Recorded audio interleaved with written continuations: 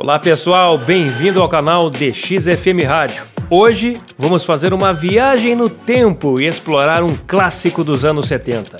O rádio portátil Philips RL150, lançado entre os anos de 1975 e 1976.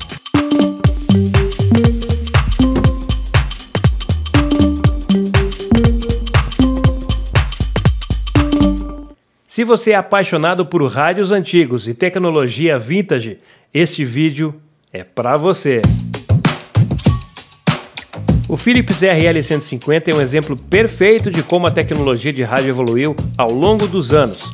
Fabricado entre os anos 1975 e 1976, este rádio portátil foi um dos favoritos da época, conhecido por sua durabilidade e qualidade de som.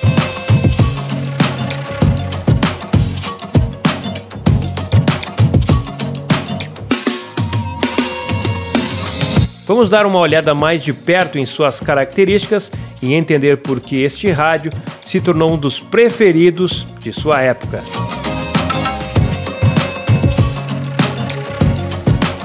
O design do Philips RL150 é simples, mas elegante. Com uma estrutura robusta, botões grandes, ele foi projetado para ser fácil de usar. A antena telescópica garante uma recepção clara, mesmo em áreas com sinal fraco. Além disso, ele é alimentado por 4 pilhas, o que torna perfeito para levar em viagens ou usar em locais sem eletricidade.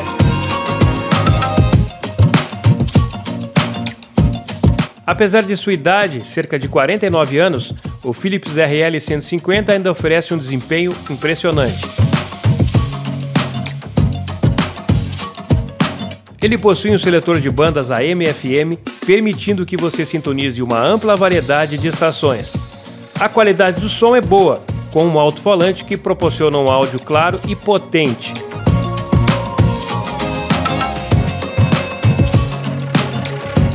O Philips RL150 não é apenas um dispositivo eletrônico, é uma peça de história.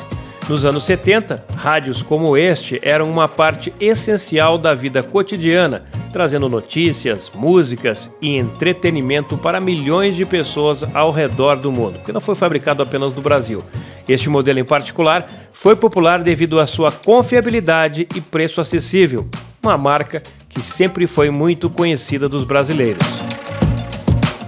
E aí está, pessoal. O Philips RL150 é um verdadeiro clássico que ainda tem muito a oferecer. Se você é um colecionador de rádios antigos ou simplesmente aprecia a tecnologia vintage, este rádio é uma adição fantástica à sua coleção.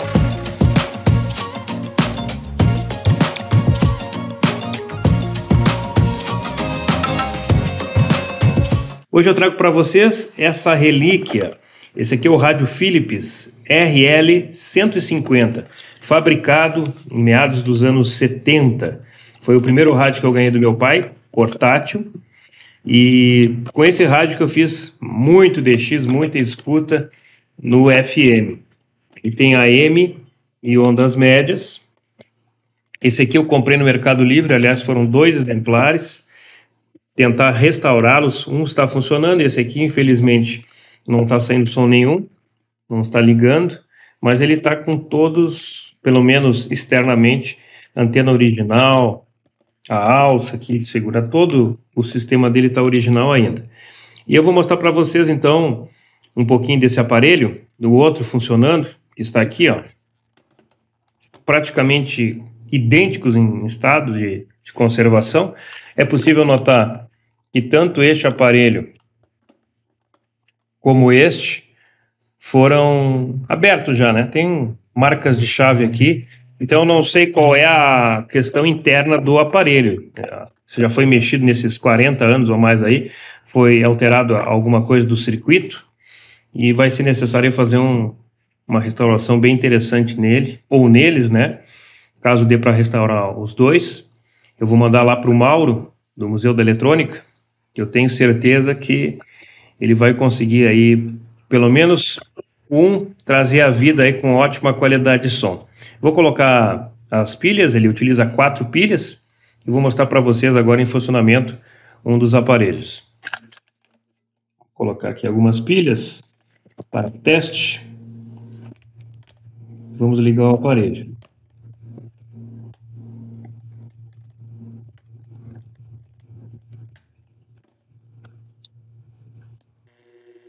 Aí o AM.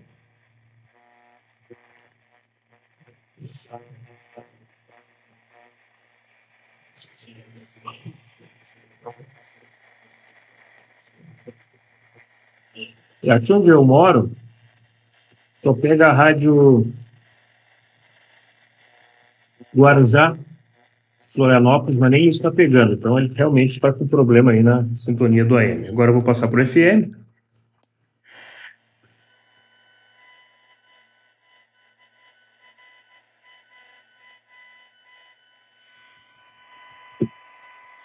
Ficar a antena dele.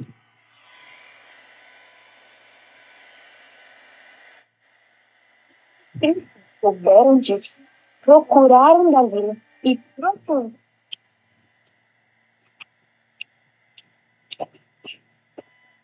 Uma coisa que eu notei é que ele está com som bem pouco.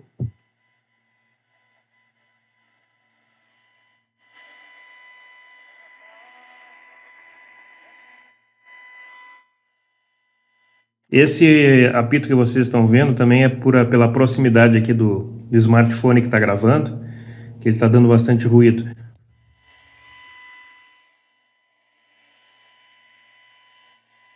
Mas também está bem fraco a recepção do FM. Aqui eu consegui o sinal. No seu celular, www.celeste.com.br. Então esse é o rádio que está funcionando, tanto no AM como no FM, mas creio que já foi mexido nas bobinas internas, vai ser necessário fazer uma regulagem geral nele, talvez até substituir alguns componentes para que ele volte à vida. É um rádio de colecionador, e o mais legal nele é que na aparência externa, pelo menos, está original.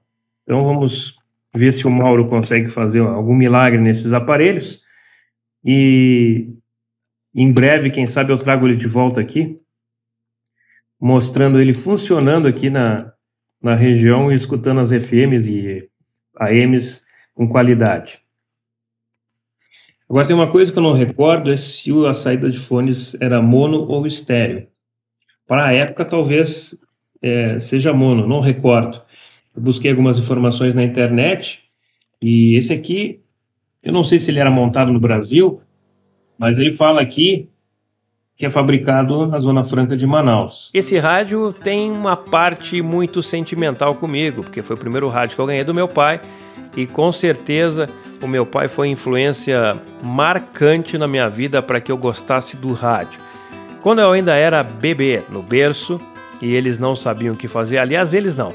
O meu pai não sabia o que fazer, porque a minha mãe é mãe sempre sabe o que fazer com seus filhos.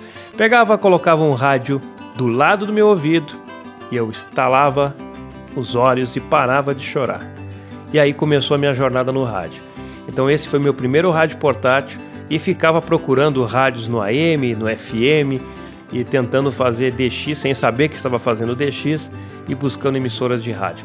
E nesta jornada aí de mais de 40 anos eu continuo aqui trazendo essas informações, tentando incentivar mais pessoas a fazer esse hobby, que é um hobby muito saudável. Sair um pouquinho da frente da tela do celular e ir para a tela do rádio portátil é muito legal. É claro que eu, no meu caso, eu posso até sair da frente da tela do celular, mas eu estou ali, ó, aqui atrás, na tela dos computadores, escutando o rádio hoje pelo SDR, que foi uma etapa mais difícil para mim migrar do rádio convencional para o SDR.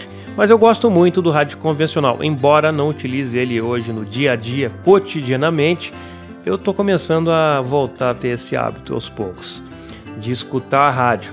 Fazer DX ainda continua sendo o SDR, mas escutar a rádio sim, eu estou começando a ter esse hábito de novo, de pegar o radinho, o rádiozinho, e fazer a escuta de uma emissora, seja pela manhã, nas primeiras notícias do dia, ou durante o dia em algum momento buscando alguma emissora nova ou vendo como é que o rádio está se comportando. Então eu espero que o Mauro aceite esse desafio aí de restaurar esses rádios, porque com certeza esse é um rádio que vai para minha prateleira, ele não vai ser utilizado, ele vai ficar aqui do meu lado na prateleira, dentro de uma caixinha plástica, ligando ele às vezes para manter o circuito ligado com energia, né? Porque qualquer aparelho que fica muito tempo desligado, eletrônico, ele vai estragar com maior facilidade, ainda mais em locais que possuem muita umidade.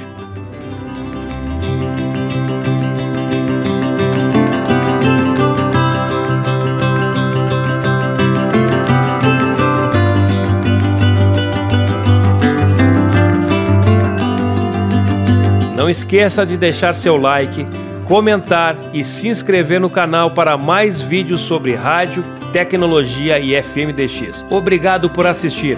Fique ligado para mais conteúdos incríveis aqui no DX FM Rádio. Tchau, tchau, gente.